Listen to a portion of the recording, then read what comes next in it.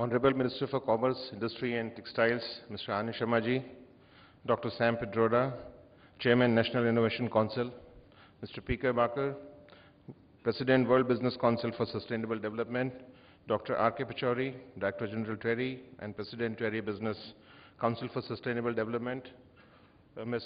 Annapurna Vancheshwaran, Director Sustainable Development Outreach, galaxy of CEOs and corporate honchos from India and abroad, distinguished participants, guests, ladies and gentlemen, a very good afternoon. I am not deliberately using warm because warm has got some serious connotations when we talk about climate changes. It is my privilege to be amongst such enlightened and awakened lot here who are concerned about sustainable development, and I must compliment TERI for such timely initiative of holding this World CEO Sustainability Summit, because it is an agenda. Today, no business can think of doing business without factoring sustainability into this. And this agenda has to be not only top-driven, but also has to be wholeheartedly accepted and implemented by the grassroots. So I'm really glad to be addressing all these concerned CEOs here who are committed to sustainability development. As most of you may be knowing, I am tagged to the hydrocarbon sector that is notorious, at least in the public mind space, as being a prolific polluter, directly and indirectly. Directly, the oil spills have done little to revise public perception, and indirectly, our products are considered instrumental in abetting pollution. In fact, Mr. Bakar was telling me just before coming here that it is the exploration and refining which only pollutes 20%. It is the transportation sector or the products which do the balance to 80% of the crime. I do not offer any apologies for doing what we do. It is our business. We are in the business of exploring and exploiting hydrocarbons. It is what we know the best, and surely we are good at it. The moot issue, however, is how can we conduct this business while protecting the global commons, which is also the theme of this summit.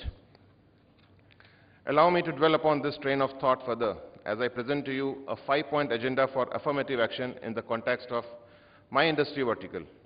This House has substantial intellectual capital, and with learned speakers to follow, surely more elaborate containment and mitigation strategies will emerge. First, the business, that is our business of hydrocarbons, our fellow professional Graham Steen is credited with this quote on energy forecasting, and I quote, "Energy forecasting is easy. It's getting it right that is difficult," unquote. Notwithstanding the pun intended in the quote, virtually all energy forecasting studies indicate that fossil fuels that include hydrocarbons will continue to dominate the global energy basket well into the foreseeable future. We simply do not have alternatives that could fuel the surging global economic growth that is estimated to triple the energy demand by 2050 from 2000 levels. So fossil fuels are here to stay. What then is the next best option? Many fellow professionals lay great store in emergence of natural gas as a significant component of global energy basket and promote it actively on account of its low carbon footprint. The shale gas revolution in the United States is most encouraging and has emerged as game changer. Discovering new waterless fracking techniques would make it even more attractive and expand the envelope significantly. However, it too does have serious issues regarding its carbon footprint, and we'll have to address this as we go along. In promoting natural gas as the fuel of choice, I see great potential for reducing carbon dioxide emissions, especially in terms of its potential to replace coal. Gas availability is expected to be plentiful, especially from unconventional sources that include tight gas, shale gas, and coal bed methane. IEA estimates a potential recovery of around 13,400 trillion cubic feet from unconventional gas sources. A caveat, however, is in terms of infrastructure, particularly in the transportation sector, to use this fuel efficiently. The switch from oil to gaseous fuel will need establishment of an entire ecosystem for which investment must begin immediately. In addition to our conventional business, our investment into new and renewable energy space is also substantial. We invest in thin-film solar cells, wind power, hydrogen, geothermal energy, fuel cells, and bio-waste energy as a natural extension of our energy business. We also fund research into these areas and are sanguine that these investments will give us payouts in the future. Second, how do we conduct our existing business responsibly to ensure that our operational strategies include curative and containment measures to mitigate impact on the environment? Let me assure this House that environmental stewardship is our foremost priority.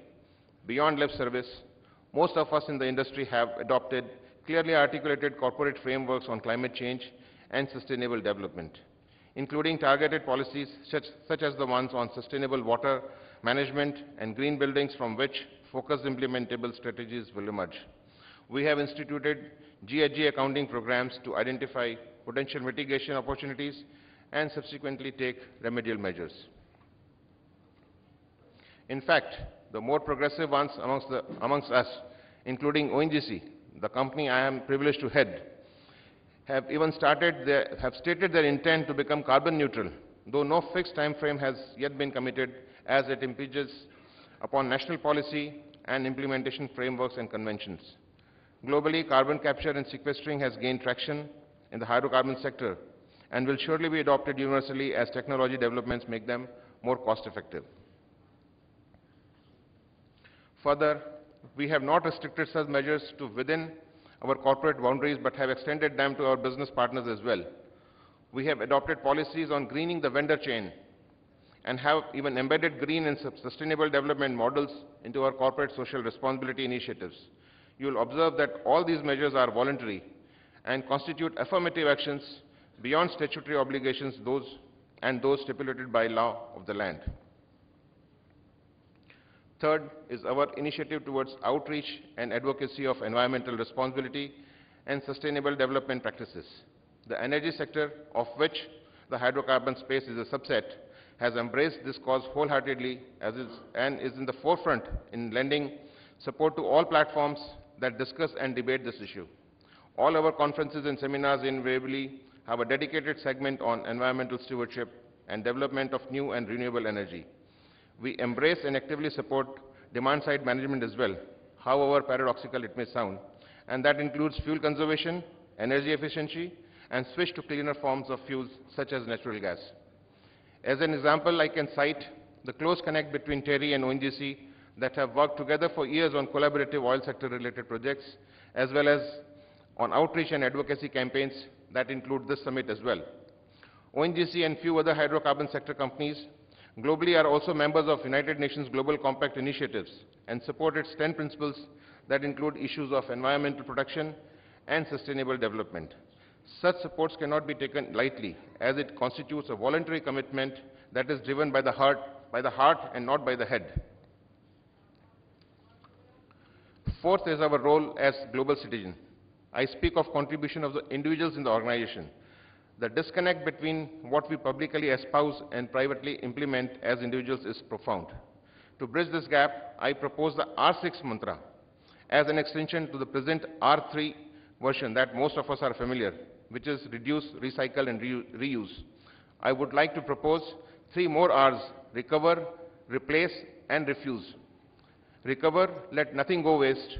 Even if additional energy is expended, we should attempt to recover serviceable material and innovate to find new uses for it.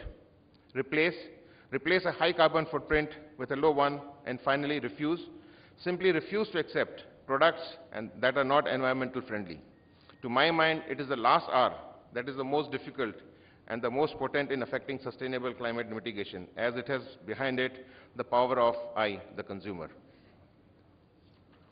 Fifth and the last is the issue of ethics, morality, and fair play. That the cause of environmental protection and sustainable development is good, ethical, a common cause issue, and opportune is easily understood and accepted.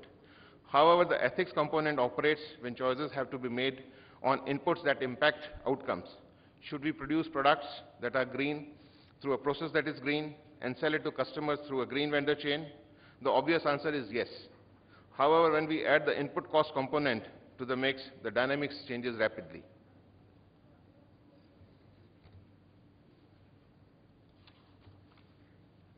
It is here the business As it stands today, most green technologies are relatively expensive and result in products that have a green cost added on. Discerning consumers who are willing to pay for this additive cost are shrinking in the prevailing economically distressing times. Consumers' research studies have shown that in times of economic distress, and let us not call it recession, issues such as green and sustainability travel much lower in the consumer's pecking order of priorities. Even the concept of value diminishes and cost becomes the sole arbiter of product selection. It is here the business face a moral dilemma as the matter whittles down to a survive versus perish option. Clearly, moral and ethical leadership at this juncture is important and desirable, but it is difficult to realize. Perhaps policy frameworks such as those operating in the renewable energy space, thereby making them affordable to the ordinary consumers, will be required. In conclusion, the 5 points agenda covers much space from the hydrocarbon industry-specific interventions to personal and moral dilemma faced by managers and consumers today. However, much remains unsaid that will surely be covered by other learned speakers and panelists. I am once again grateful to the organizers for providing me this opportunity to connect with this distinguished audience, and thank you very much for giving me this patient hearing. Thank you.